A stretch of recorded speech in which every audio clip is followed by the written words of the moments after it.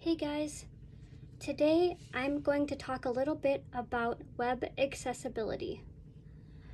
When I first log on to a website for the very first time, and it's really easy to navigate, and I'm able to understand the website layout right off the bat or soon after, and I'm able to find all the links and different things if there's articles or just different info. When it clicks and I can just get it and just have a good experience all around because it's accessible, I want to go back to it or tell other people about it, and it makes me just feel just super grateful and joyful and that kind of thing, as opposed to going to a website that doesn't have much for accessibility.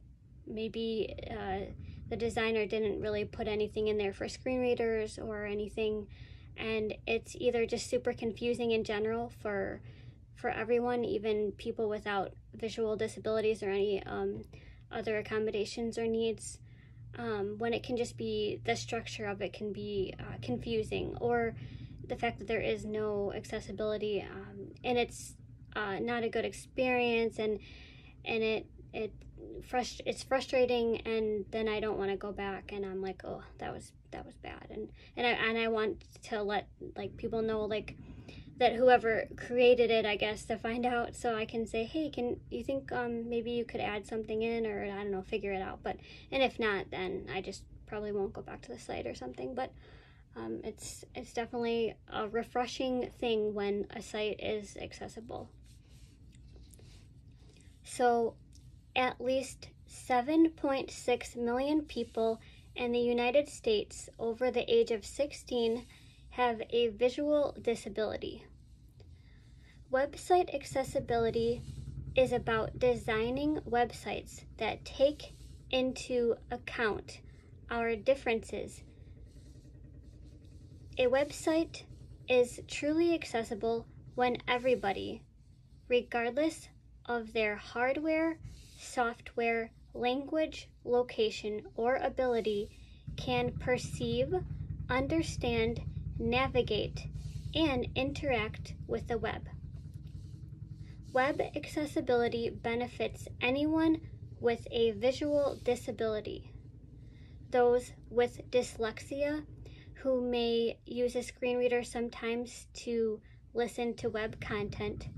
Those with learning difficulties that may rely on a screen reader to help them understand a website's content. People with limited computer skills, those that may not know that much about computers and websites, and the elderly, whose abilities change over time. When sites and apps are accessible, we feel not left out. We feel valued and included.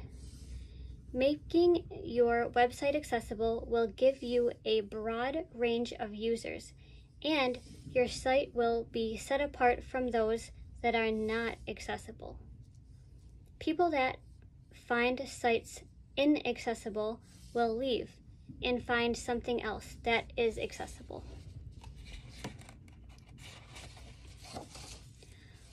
One way to make your site accessible is to add tags with alt text to images. It's alternative text tags, little words that pop up when your mouse hovers over them, and over an image, This field can be used to communicate the message of an image to those that would otherwise miss it. Make your image alt text tags as accurate as possible of descriptions. Screen readers can convey the messages to the user so they understand. Another way to make your site accessible is to make it keyboard friendly. One should be able to navigate it without a mouse. For some, it might be difficult to move a mouse. They who use screen readers should be able to navigate with the arrow keys and tab, which are the most common forms of navigation. According to clickaway.com, 71% of visitors leave a site that is not accessible. Label all the links throughout your entire site. Use heading structure, heading level 1, heading level 2, and so on, and label each heading for easy navigation.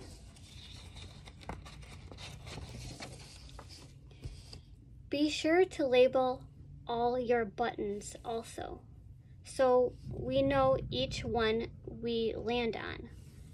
Otherwise, our screen reader just says button, button, and then we don't know what the buttons do. Lists and groups of links are fine as long as everything's labeled for screen readers. Make your list boxes, combo boxes, edit fields, and drop-down lists screen reader friendly.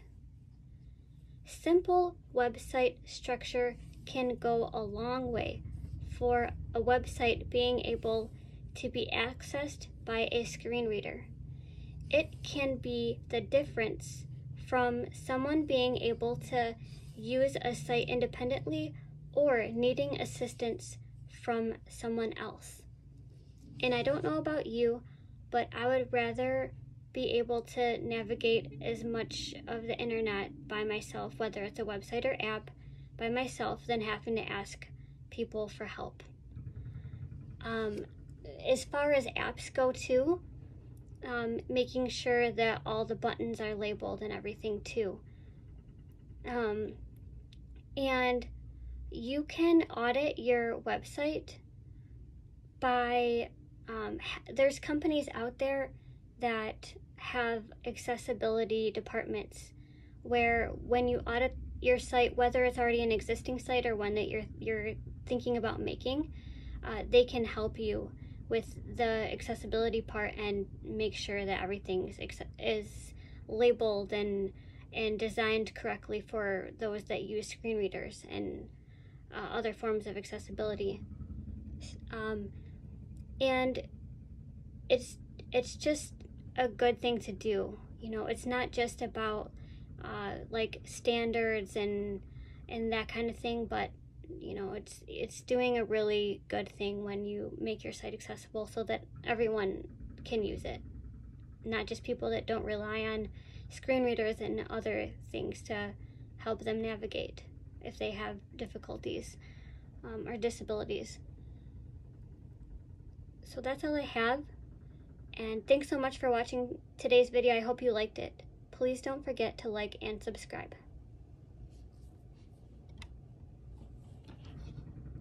Stop recording video.